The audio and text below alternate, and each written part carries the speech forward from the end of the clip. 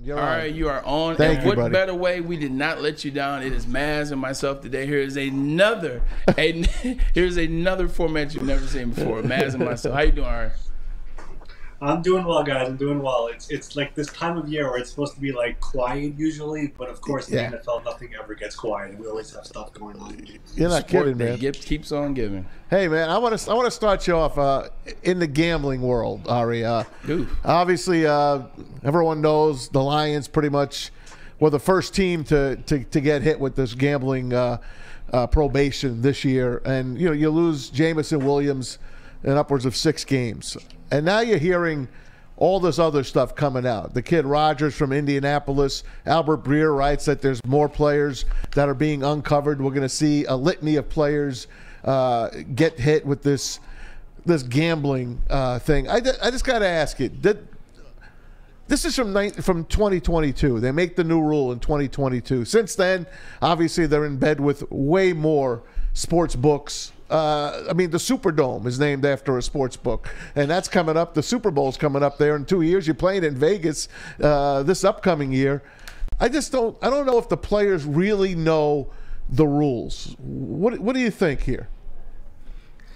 Yeah, I think that is the major issue that the NFL has had, and I don't want to blame it all on them because they do have these seminars which they have league officials go to the teams at training camp, at mini camp, and they present a PowerPoint explaining what happens if you do it and the consequences. And the problem really is that the NFL has gone just so all in. Not just the NFL, every sport has gone so all in with all these sports books that you literally cannot walk 10 feet without seeing it. You can't watch a game without 10 commercials about it, without it being on the court or whatever, or even a stadium being named after it. That they're also giving you all these enticing offers that, join and you get $500 for free. And it's like, oh, let me try this, right? So that's really where the issue is, and what the NFL has been trying to do and what they are really pounding in right now. They've been using these players as examples. I mean, Calvin Ridley was used as an example. If you do it, you could be a star player, you have an $11 million salary, it all gets wiped out and it tolls over to the next year. This Isaiah Rodgers example is going to be very interesting because the report, which is out there, is that he bet on he put hundreds of wagers, and apparently some of them were on the Colts. And, according to the NFL, this thing was not really collectively bargained. So Roger Goodell really could put any ruling he wants. And if this player in particular put games on the Colts or against the Colts, I would not be surprised if Roger uses him as an example, maybe even banishes him for life potentially, or doing something crazy like that, just to make an example out of these players, to say we cannot have this. It's the integrity of the game, and if it happens, it makes us look bad. It's obviously a big deal, and they have to make an example of some of these players who are falling into those traps. All right, here's another question. They already look bad.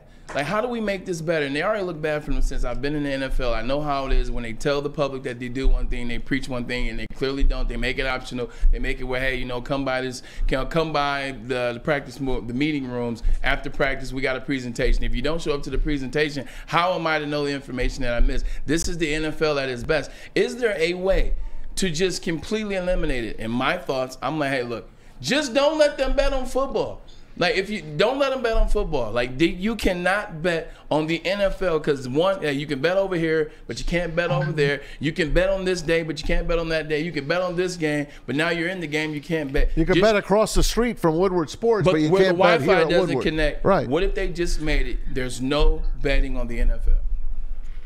That's the one thing I've heard a lot, especially from agents who are like, the rules were set by the NFL. Again, it was not bargained with the union, which is a bit stupid. I mean, the rules are out there, which is basically, as you mentioned, you could bet on the NBA, but you have to do it away from the facility. If you do it in the facility, you get to spend the 6 games. Like, who cares where you're doing it, right? So I think that's part of it where the union has to step in over here and say, the rules that we have in place, we agree. Betting on NFL games, 100% no. Betting on your team, definitely not. But betting on, UFC, NBA, or any of these other sports, it should be allowed regardless of where you are. Now, the thing I think what the NFL is thinking about is that if you are betting on other sports, and let's just say you lose $50, you go, you know what? I know who we're playing. I know the game plan. Let me now do it on my team. Eventually, maybe you start thinking about, I have an advantage here. I'll do it on my team. And eventually something happens there. Maybe that's part of the thinking. as to why they don't want you to do it in the facility where you are thinking about your current team or stuff like that. That's just, I'm trying to think about why the NFL did it like that. But you do have a point. And again, this is part of it where the NFL, Roger Goodell, and his team put together these rules. And the union was not involved. And I think the union should step in and at least try to work on this together with the league to try to make it make some sense. How does the union step in, Ari, if they weren't involved the first time around? Like, how does that even work? What does that look like? Well, the way this stuff works is if you give us something, we give you something back. So if the NFL was to say, we'll talk to you about something, then eventually in future negotiations, the NFL's going to have to get something back. So as a union, you're going to have to think about this and say, is it worth it for us to give in on this and eliminate other sports from betting in the facility in exchange for something else in future negotiations when it comes to bargaining? Like, there are a bunch of different things. For example, the franchise tag. The PA, probably wants to eliminate it, but at the same time, they're thinking about the fact really about 5 to 10 players every year that this is affecting. So is it worth us eliminating that and eventually have to giving something back to the NFL? So that's really the map that is thought of when it comes to these type of stuff between the league and the union. All right, this is really easy. We all walk around with these devices. We all do. It's part of our hands, for crying out loud. The NFL could do two things. They can block out all gambling sites. I mean, they have an internet. They have people that are running their computers. You can put a block on it that you can't get on it. Or what Braylon said, and I think it makes the most sense. Listen, you're in bed with bookies. You're in bed with sports books. Let the players bet. Let them do whatever the hell they want as long as they stay away from the National Football League. That's the simplest rule. I don't think the NFL is going to change anything right now. I think they have one mission right now, and it's to try to get this current rule, that the way it is set up right now, and to get that across the players. And I think as a player, and probably Braylon could talk more about this, but if you're a player in a locker room and the minimum salary in the NFL right now, I believe it's about $1 million, is it worth it for you to place a bet where you know that if I get caught, and the likelihood is I do get caught, by placing a $25 bet or $100 bet or even $10,000 bet, when eventually I'm losing my entire salary, potentially my entire future in this league? So those are the type of things that the NFL is trying to get across the players. The thing that we mentioned before, what makes it really difficult, is the fact that the stuff is all over the place. Like, it's impossible to miss it. You can't go on Instagram without, after your stories, seeing an ad for DraftKings. Like, it's going to be there, right? So that's really part of it, and you have to try to find a way to not click on it and join it and do something with it. And that's really the issue, where I don't know how the NFL solves that. I don't know if the blocking stuff works. I don't know if putting a filter on every player's phone makes sense. I don't think players are going to be okay with people touching their phone. So it's a complicated thing. But the NFL right now, these are the rules that are in place. These are the rules that they want out there, and they're going to use these players as examples who are getting caught. And there probably will be more players who will be announced in the future months of the year as players who did gamble last year, and they're going to be suspended either 6 games or indefinitely because of it, and players have to wake up because of it. Yeah, because of all the gambling questions, you can tell that the Detroit Lions have been affected by gambling, hence all the questions that we ask you. But let's switch gears. Let's talk about something, a merge that happened, and some guys got left out. Talk about LIV merging with the PGA, how that thing came together. And guys like Rory McIlroy, how are they going to recoup what they may have lost? Well, this is definitely not my topic when it comes to my world. But the interesting thing about what happened there with LIV and PGA... You always know, Art. You always know.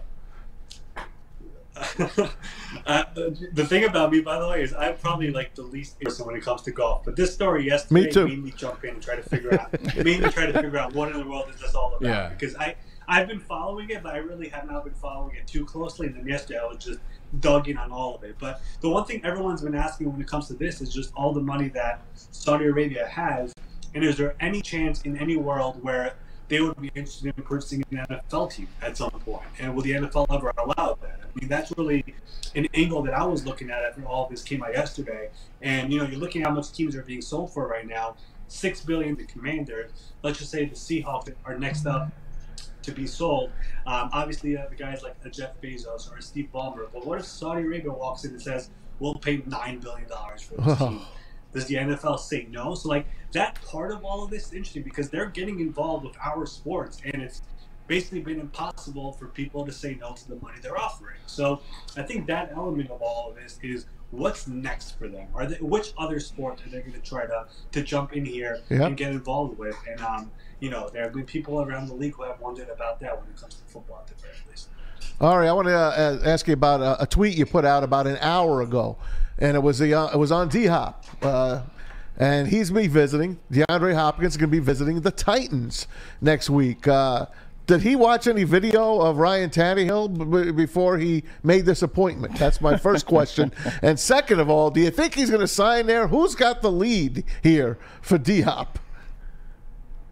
Yeah, so D-Hop just hired an agent. He was he's been interesting with the process throughout this offseason. He had an agent, then he moved on from that agent, and then he used St. Omni, who is well known with Laramie Tunsil and some other players, who was not certified. Now he hires another agent because he's a free agent, and he's going to the Titans first. I mean, it sounds like there are multiple teams who have definitely checked in, and this is for now just a visit to check it out. It's probably worth mentioning that their head coach, Mike Vrabel, was with him in Houston when they were together there, when he was a defensive coordinator. So there is forgot about that. There. And the Titans are probably, from all the teams in the NFL, when it comes to receiving corps, probably have the weakest one. Before to trade A.J. Brown last year, Treylon Burks was their first-round pick, and after that, it's like, who do we have on this team? So they could definitely use him, but when you look at what Hop said on I Am Athlete and the three things that he's looking for, he mentioned a good quarterback, some stability with the head coach and GM, and a good defense.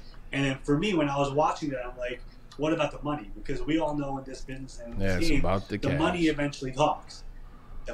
Exactly, Braylon. So if the Titans come up and say, we'll give you, 1 year, $10 million of incentives for more, and the other offers out there are like 1 year, $5 million, up to $7 or whatever, how does he decide over there? You know what I mean? So for now, I think it's just a visit for him. There have been other teams that have had interest.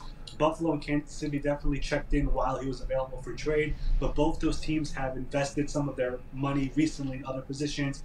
Kansas City, Donovan Smith, Buffalo, and Leonard Floyd. So when it comes to the cap space element and how you make it fit, it's a little bit difficult for them, but there is a way of making it work. But for now, he's just visiting the first team for now. It's likely going to happen on Sunday or Monday, and we'll see how that visit goes and if he wants to take more visits after that. Yeah, I definitely think you're right about that. It's going to be about the money for D-Hop at this point in his career, and especially it doesn't help when you see guys like Odell Beckham signing a deal coming off 2 ACLs where you're looking at, I know that I can do more than Odell can at this point. Let's bring it to the Lions. You know where we are. You know it's hometown. You know it's Detroit. Speaking of quarterbacks, speaking of money, Jared Goff talking about extensions. He said, hey, we're no talks during the season. But yesterday, Dan Campbell, he talked about Jared Goff being light years ahead of where he was when he first got here. Just talk about what Jared Goff has meant to his Lions and the future for them to merge fully. Yeah, I mean, we've spoken about this in the past. What Jared Goff has done really ever since he came in that trade. When that trade happened, people kind of considered Jared Goff to be a throw-in in the trade. And because the Lions took on his contract, they were able to get an extra first-round pick. And Brad Holmes, to his credit, he was there with the randomly drafted #1 overall. And he's like, this guy has talent. This guy has played well in the past. A lot of people give credit to Sean McVay. He definitely deserves some of that credit. But we've seen him play well. We've seen him take a team to the Super Bowl. And he's still young. I mean, he's still in his 20s. So why not bring him in here as we try to put our footprint here on this team when he was hired? And last year, of course, was that big resurgent year for Jared Goff. And the Lions are clearly all in with him as their quarterback. They've been impressed so far. And the thing about this is the fact that the Lions are in the NFC. You look at all the quarterbacks who are in that conference, like Jared Goff is a top 5 quarterback in the conference. You wouldn't be able to say that of the AFC. And if Brad Holmes and Dan Campbell were in the AFC with Jared Goff, I wouldn't be shocked they would at least be looking around to see if we should be looking to get an upgrade somewhere, because it would be much more difficult to beat the Burrows and the Allens and the Mahomes and Lamars and all that. So the fact you're in the NFC, you have a really good roster, you could win with Jared Goff. And I think they've realized that, and having Ben Johnson back is a big part of it as well. Those two really gelled last year, and they'll run it back again this year. And I'm really curious to see what they do with that extension and if it gets done, because when this offseason started, a lot of people were asking, what is the middle ground when it comes to quarterback contracts? We all know everyone tries to beat each other, but then we had the Daniel Jones and the Derek Carr and the Geno Smith, and they kind of set it for us. So the Lions have a good example of what his contract should be. It's probably in that range, somewhere in between what Derek Carr and Daniel Jones got. And it wouldn't be shocking to at least have those discussions and try to extend it, because after this year, he has 1 year left, and none of that money is guaranteed. So I'm sure Goff is at least trying to get some security on that. Hey, Ari, before we let you go, I got to say, are you staying indoors more these days with this bad air quality? I saw a picture of Yankee Stadium tonight, and I couldn't believe what it looks like out there. I have all my family is from New Jersey. I'm from here. I moved here in '93. I spent 31 years there, so I've never seen it look quite that dark, that dingy. What's the deal out there, man? Forest fires in Canada, baby. It's insane. I'm here in New York. I'm in my house today. Yeah. I keep on looking out the window. It's much better now than what it was like an hour ago. But it was literally orange/yellow the entire day. Starting. It's unbelievable. It was insane. Like, I've never seen anything like this. Like, you walk outside and it's like 12 o'clock, 1 o'clock, and it's a different color. Like, literally a different color. I've never seen that before. So I don't know, but I'm not someone who understands all the air quality stuff and whatnot. I mean, but it's weird. It's scary, and obviously you think about what's going on in Canada, how it ends up all the way here in New York. But it's amazing. It's here. It's much better now, but it was a little bit weird the last few hours, looking outside every couple of hours and just seeing that color. Like, what is going on? You take care of yourself, all right? Yeah, for sure. Thanks for having me on, guys. Tom, you got it, man. Great to talk to you guys. Thanks, Ari. You're the man. Meirov, You're the man. My 33rd team. You can join him at My Sports Update. Always a pleasure to have you on the show, buddy.